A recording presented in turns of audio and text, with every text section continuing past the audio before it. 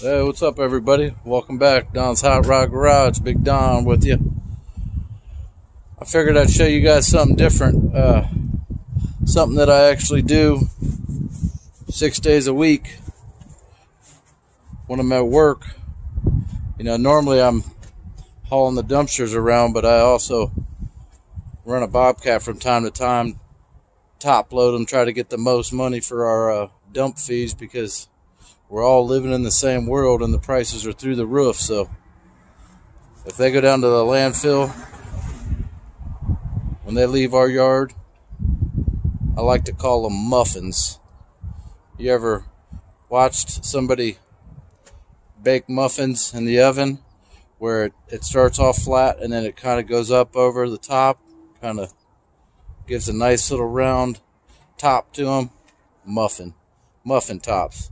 So let me see if I can set the camera up and I'll run the Bobcat for a little while.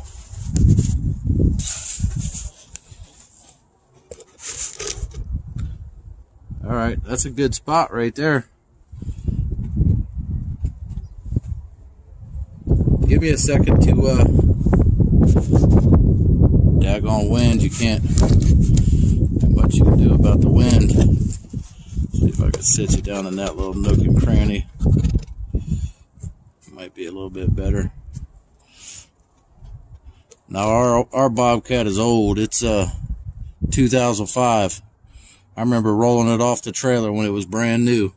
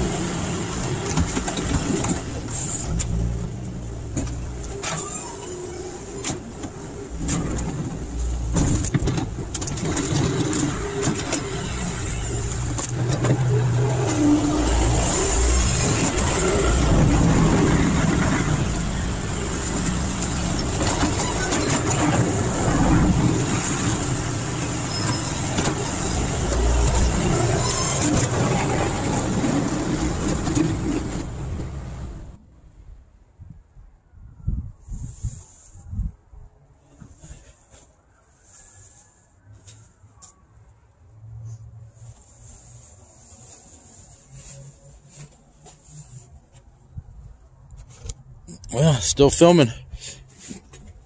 If anybody's familiar with a Bobcat, and this is just demo, but if you're familiar with a Bobcat, you know, if you watch me operate it, the bucket, how it hangs down, look at this.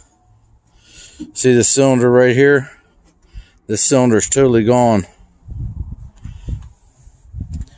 We just chain it so the bucket only goes so far down. So this is a day in the life of day in the life of let me back up some, show all my wrinkles. Day in the life of what Big Don does. You know, the cars are always the last part of the equation for me. This is what, you know, keeps everything moving. And honestly, this is all I know. I started doing this when I was 21 years old and getting ready to turn 45, so made a lot of money at it. Let me show you this. Sorry for the wind, but look at the destruction. Look where it broke. It totally broke. Even on that side. You see how raised up this is. This should be sitting flush. See how it's kind of pitched down in there. This old hook's been to war. Look how big it's opened up.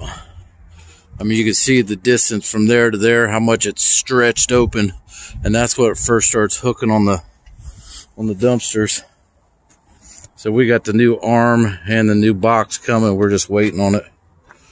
And I've heard it's a bear to get them out. This hook's from 2000, so you can only imagine that pin goes through here all the way across to the other side, so you can only imagine how rusted out that is in there. But once we get that hook in there, it'll be like a brand new one. But just for an example, you look at how big that hook is, and look at that hook. Small. That one's been worked to death. I bet you that hook's pulled up easily 30,000 dumpsters in his day. So anyways, I figured I'd show you, try to diversify a little bit. I'd show you something other than tri-fis. I was talking to a buddy of mine today on the phone. I've known this dude since the 6th grade, and I told him, you know, how I was just, you know, I've been messing with tri-fi for so long.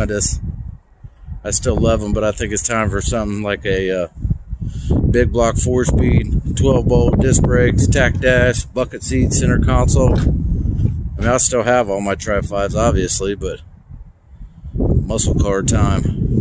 One last thing, I know the wind's probably killing the video right now. You know, once we start going into winter, we get winds that just cut you in half. But let me show you one last thing on these 55 Nomad and a 55 two-door sedan that I just noticed while I was looking at them today. Look at how low the roof is on this car. The Nomad actually has a more of a hardtop style roof. And just, if I can zoom in, just look at the distance from the top of the door to the roof.